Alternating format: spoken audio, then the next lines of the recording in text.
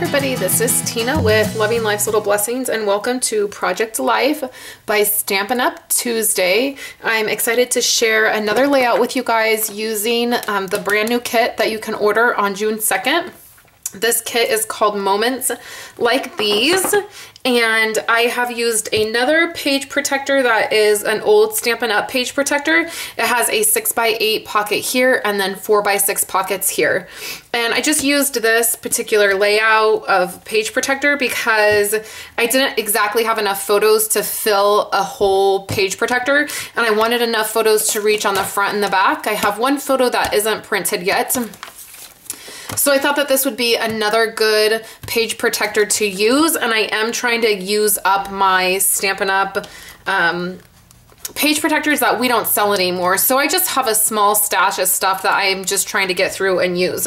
So I went ahead and used this kit again. I kept it really simple.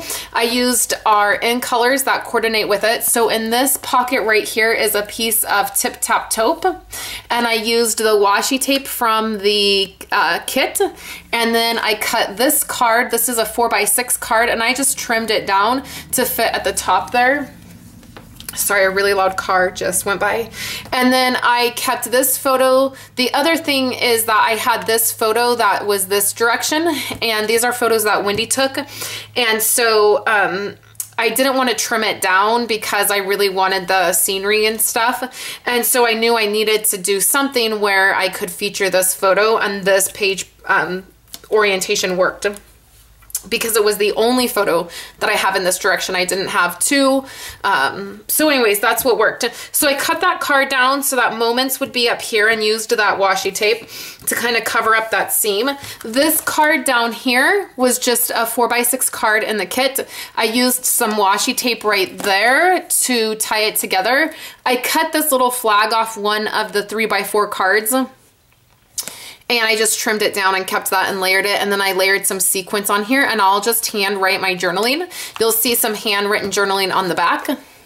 Over here, I took some of the Neutrals the Neutrals designer paper stack, and I just trimmed a piece off of that and put it here, and then I layered this. This black circle was a 2x2 square that I punched out using a circle punch.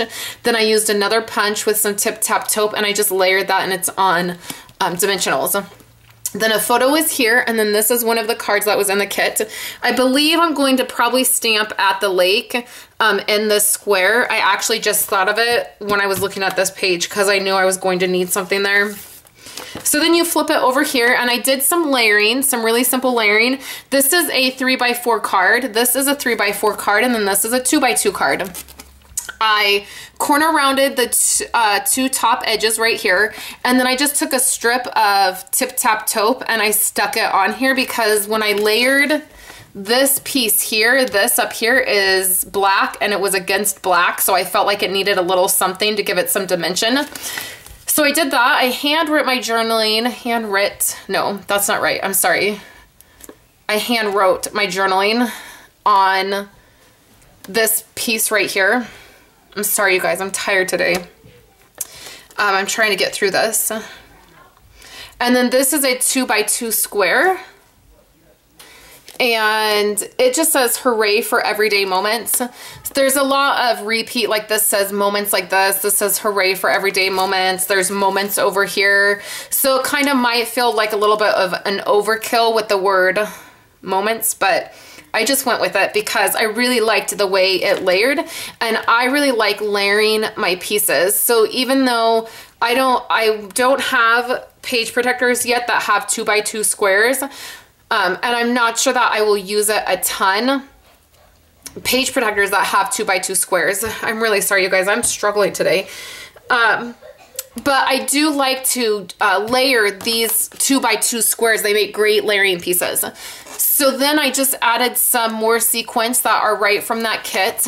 And then here is a piece of black, basic black that came from the Neutrals stack. I just used a couple pieces to fill in.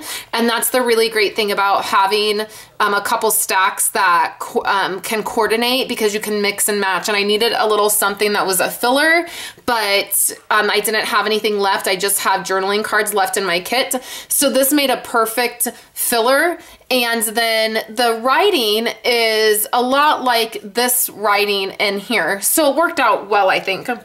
So then here's a photo down here, and I just used one of the stickers from the accessory kits, and I just stuck that right on the actual page protector. It's not on the photo, so I like to do that a lot when I have stickers like that. Kind of makes it easy, and then if I ever did need to take this photo out or something, there's not an actual sticker right on the photo. So then I have another photo of them playing in the sand and swimming in the water that I'm going to put right here that I just had not got printed. So then the only other thing I did, I don't think I mentioned that I put sequence right on that card. So that is how the layout came out. I really like it. Again, I really like using this kit. It's really pretty and it goes really well with those end colors. I didn't do a lot of stamping on this because I didn't really think that it needed it. So anyways, that's my layout for today. I'm sorry about the background noise and the kids, and I'm sorry I'm so tired and I fumbled through this. I will be back on Thursday with a post for you guys, and then of course Memory Keeping Friday. As always, you can see the supplies that I used and photos over on my website. You can get to that by just clicking right up here in the corner. It takes you right to my coordinating blog post. So thank you guys so much, and I will talk to you later.